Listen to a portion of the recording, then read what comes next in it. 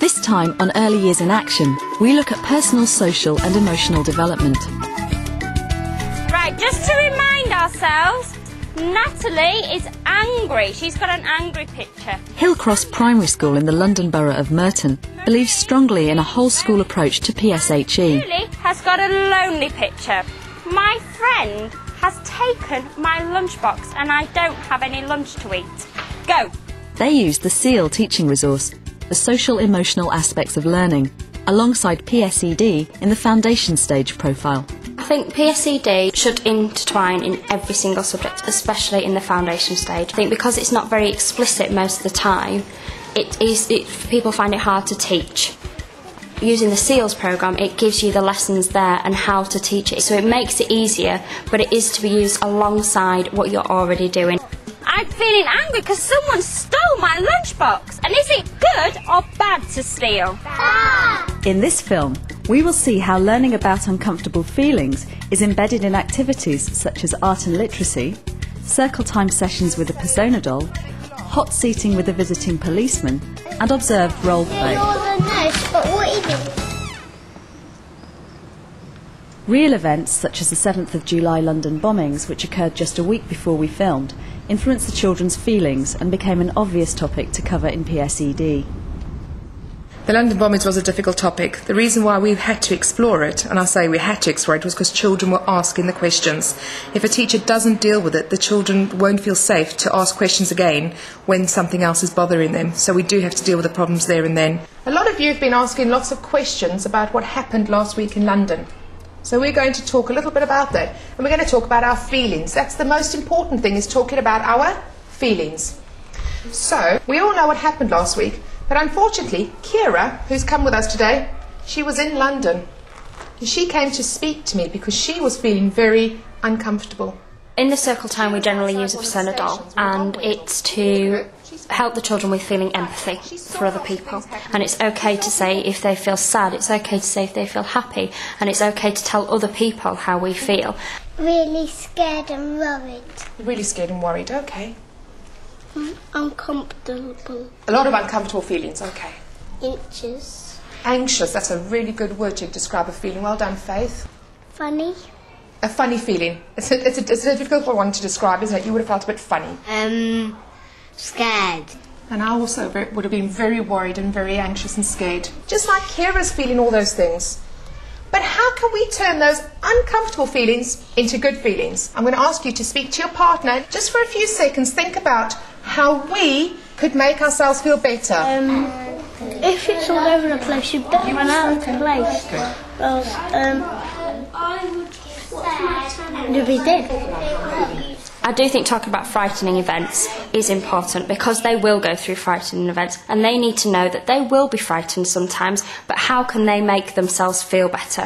I can give my mummy a hug. Okay. And when you're hugging Mummy, would you talk to her? What would you tell her? That you're feeling? Sad. Good girl. Ella? I would get my smile back. How would you get your smile back? Get my body straight and get it back. Oh, wow. So you'd straighten up your body, because sometimes when we're feeling sad, what would happen to your shoulders? They would go like this, wouldn't they? You show me one. And show me a happy body. That's it. So you get your smile back by sitting up straight and just making yourself feel good. So talking about your feelings and saying how you can feel better, that helps a lot. In PSED, in the foundation stage especially, activities should be taught through adult-directed and child-initiated, and it is very important that you get a good balance of the two.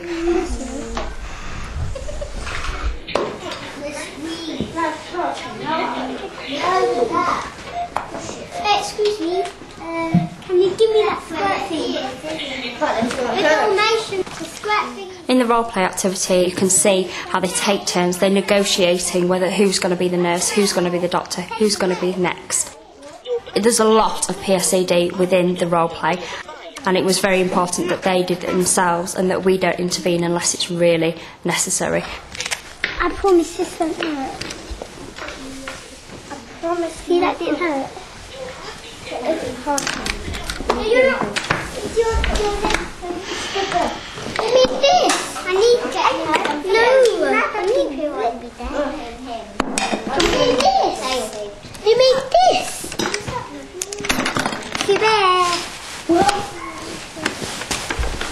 Role play is central for the personal, social and emotional development of children because it allows them to explore their own feelings, their own identities and other people's feelings and identities in a safe and secure environment.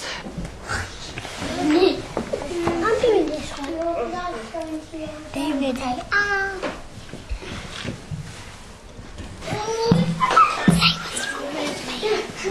What's wrong with you? I'm having a baby.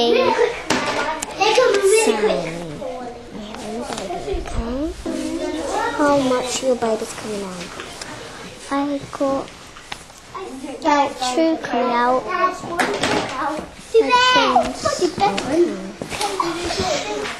What time is it coming out? I think about at 4 o'clock. There was one child who's just experienced her mother having a baby, so she was enacting some of those uncomfortable feelings. There's something wrong with me. I might die, and I might die when you get the baby out of me, and I might not die. I'm going to ask doctor to put me. Okay then. I need to use this one. My doctor wants heart. The heart.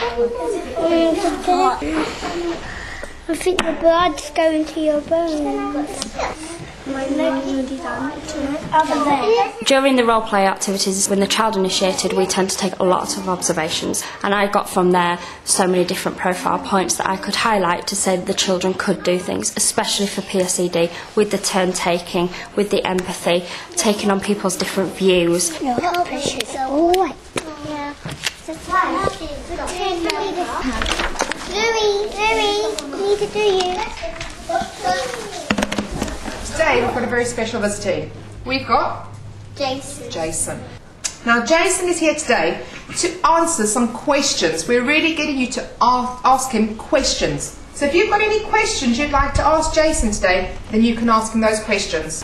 Faith? What's your name? Faith. Faith, what's your question? Why do you like doing your job? Because sometimes bad people do things. So what I do is I make sure all these bad people stay away, and that's what I do. What's your name? Bethany. Bethany, what's your question? How do you catch people? Normally I have to chase after them. They run away from me, I say, stop police, and they run away and I have to chase them. So that's how we catch them. Olivia. Do you help? How do I help people? Sometimes people may phone me and say they can't get into the house, and I have to go and help them get into the house. Sometimes people phone me and say the cat's stuck in a tree, and I have to go and get the cat. Sometimes people say they've lost the car, and I've even had people say they've lost the children, and I've had to go and help them find the children. So there's lots of different things that we do.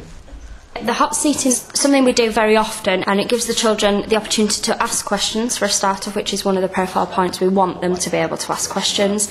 It gives them the opportunity to find out more, to talk to somebody different. What we're going to do now is, would one of you like to pretend to be a policeman? Would you like to pretend to be Jason maybe? Swapping it round the other way round gives the children the opportunity to be in the other seat, to answer questions, to think about what's been said and actually put themselves in the situation of the policeman or the fireman or whoever you want to role play. What do we call you then? I don't know. What would you like us to call you? PC Harry. PC Harry. PC Harry. PC Harry. Very good. Right. Let's see who's doing good sitting, and then we can ask some questions. Right, so you're going to pick one then? Brown. How do you help people? When some people have lost their children, go and help them. James. How do you make people when they're sad?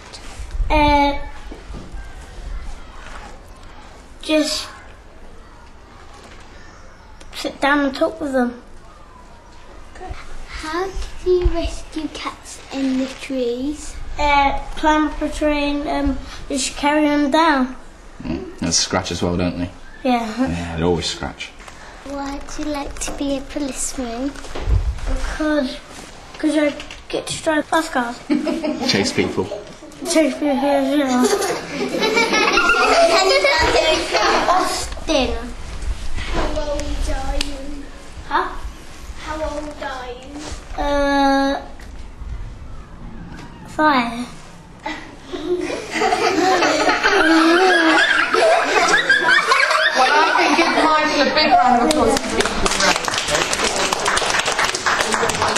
personal, social, emotional development is not just during a circle time or hot seating. It is done during art, it's done during PE, it's done during literacy work, so it covers all the areas of learning. How did we all feel when Evie left school? Because Evie was our friend, wasn't she? And she's just gone off to New York to go to school.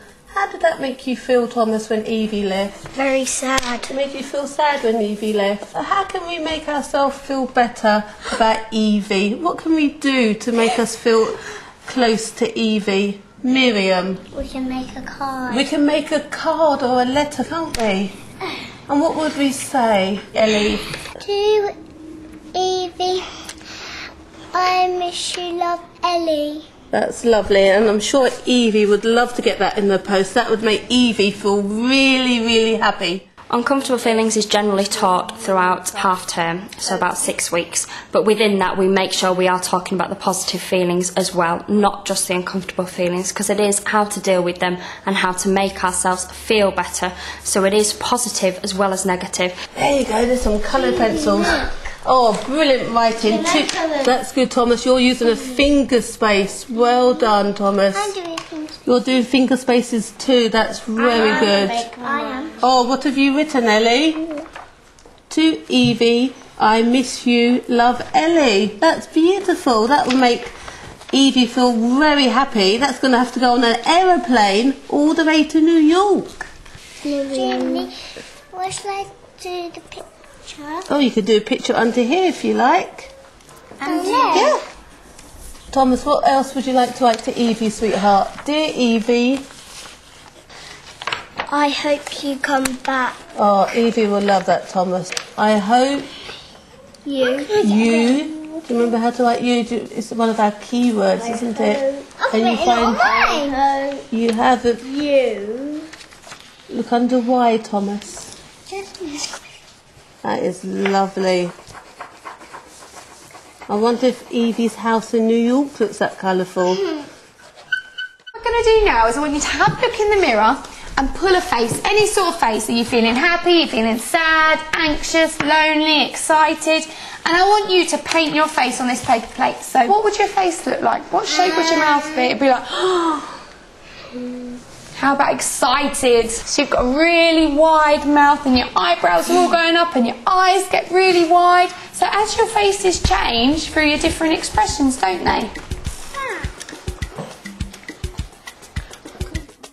I'm really glad that PE is getting a lot of emphasis now. The foundation stage profile is ensuring that we really are nurturing these children's skills. They are lifelong skills, and also you cannot teach effectively unless children have well-developed personal, social and emotional skills.